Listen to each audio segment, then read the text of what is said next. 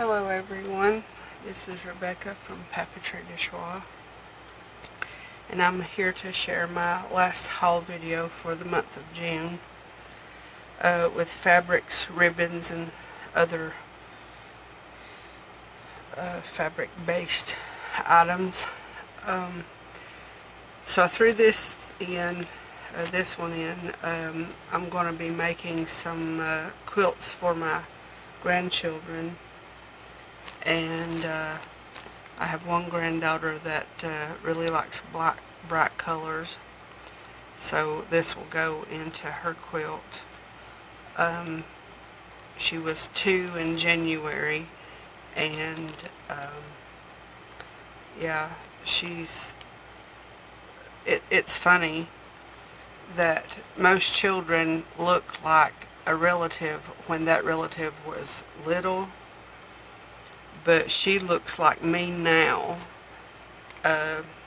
We have the same haircut, even though her hair has never been cut. It's the same as mine, among many other things. Okay, and so this is just a piece of,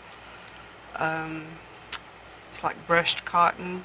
I don't know if this will end up as a journal cover.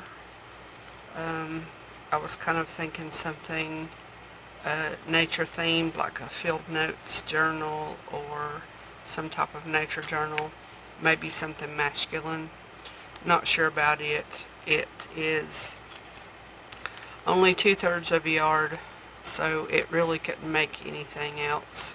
Maybe a bag of some sort. This I thought would make really good pockets for journals or bookmarks for anything that's a sewing based journal. I don't remember where I got this, but it was in a thrift store somewhere around here. So all of this is, it's for, this is the embroidery floss, but I thought it would make really good backgrounds. This is something that I use the brand sometimes, this Wonder Under. It's great for if you need to stick something together fabric wise, but it does work for paper as well. So if you don't want to glue something while you're going to sew it, if you have any of this, you just iron it between your pages and you're good. So it's just it's a type of fusible webbing. It feels like freezer paper on one side, it's got a texture on the other. That's a type of glue. And this particular kind is, it says paper backed web turns any fabric into a fusible fabric. So you can put this onto fabric and then print on the fabric if you cut it down to the size your printer would take. I found this last week. It was in a bin with little scarves. I don't usually go for the darker colors, but if they really appeal to me, I will get them. So this will be something either made into a tie around a journal cover, or the journal cover itself as a covering. Not sure yet, but it sort of has a plan. I got this fabric, not sure how much. Oh wait, here it is. It is 1 2/3 yards by 46 inches. This has holes in it. So I'm thinking jelly plate, but then it could also use for all kinds of decoration. And then inside of here is an old headband that I'm going to cut this part off of. In fact, I can do that right now and just get rid of that part.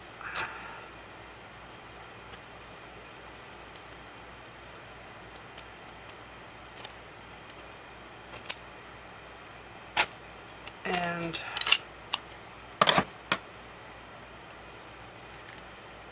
so what a pretty piece of lace to put on a journal cover or cut up and make clusters out of.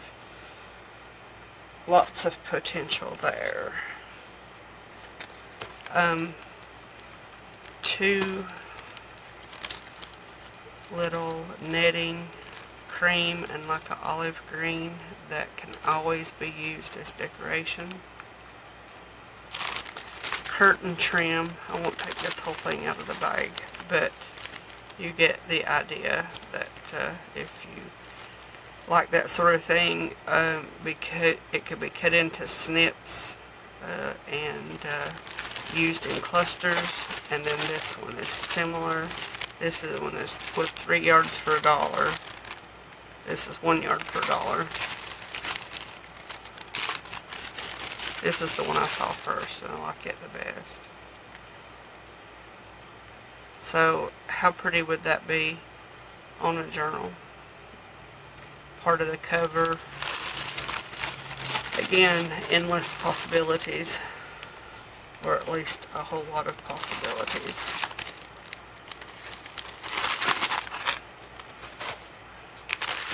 And then I found these. Well, this bag is taped shut, so I don't know if I can get it open or not. That's what scissors are for. Okay, these, it says 16 bags. They're just little muslin bags. I'm not sure exactly what I'll do with them, but I was thinking tea or coffee dye, add them to a journal, and fill them with little ephemeras. Ribbon. I've got a lot of this type of ribbon, but I didn't have this color combination. So, and then this one was with it, so it's like, and the pink tags mean they're 50 cents. The blue tags mean they're $1. Okay, this material I started not to get because I don't usually go for the shiny stuff, and then I'm like, why not? If I tried to buy it, it would be, you know, 1 yard and 20 inches, just say 1.5 by 44. And so my daughter and I'm teaching her the steps of putting together a journal, a vintage journal. So we've coffee dyed paper, and yesterday we sewed a signature and got our covers prepared for covering. And so I was looking for something to cover the journal I'm making, and this is going to be going on my spine, but I won't spoil it yet. But here in a few days I'll be sharing that. I'm not sure what these came from, but they're just a whole bunch of short pieces of a dark olive covered ribbon. So they will be put to good use. I have more ribbon than I know what to do with, and I've gotten rid of so much, but you know, you find it, you buy it. This is a sheer ribbon, and I think it's wired. Anyway, if it is, it might just be the selvage, but I will be taking the wires out. I don't like the wires. Another sheer, like medium olive green, 96 cents. This one's wired. I could definitely see that going into a romantic themed journal or anything really feminine. This is bias tape made from fabric, a nice little kind of a watermelon color. Another very nice shiny kind of olive green. I'm drawn to olive green. This is a bow, And I don't usually do dark stuff like this, but I couldn't pass that up either. So it will become something on something. And then this was a bag, and I had to buy the whole bag to get that one. And there's 2 grays. I might end up keeping this one, the sheer one, but I don't really. It's like elephant gray. And a cream, so I'll keep that one. And a sheer black. Not sure about the black yet. But I do like the fact that it's sheer, so it's a possibility. So the gray is going to get donated back, probably. Okay, I mentioned in my first haul video that I wanted to make a peacock journal, and so I've been gathering things.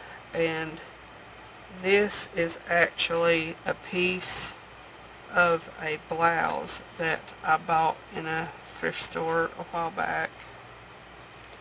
And I cut the lace off of it. This was like around the collar and the shoulders. That's what this part was. And it hung over the fabric of the blouse. One thing I do is I buy lace clothing when it's really cheap, when they're going to toss it. They put it on the clearance rack, and then I cut it up to use. So this will go in my peacock journal along with this roll of ribbon. And even though this doesn't match exactly, there's a possibility that this one would also go in, just because it's so rich in its gold and its bright blue. And this big roll, several yards there, was $1.50, possibly. Maybe it was just $1. But at any rate, that's part of the future peacock journal. And I've saved the best for last, or what I consider the best for last. I found this blouse last weekend, and I've washed it, but it's just got all of this lacy goodness. It could be cut into strips or panels. It's got some strips already in it the way that it's made. It's got nice lacy sleeves. So this is part of, upcycling and repurposing. Back when I was sewing commercially, I would buy skirts, depending on what they were made from, and turn them into purses. And that was one way that I upcycled. It's like I can see it in one form and automatically know what to do with it in another form. But that's it for today. My next video, I will be sharing some of the clothing and other fabric that I've cut down that's for sale, and then a handful of other ribbons and laces and things that I have prepared, that is actually in my shop already. But that's it for today. Thank you for watching, and I will see you next video.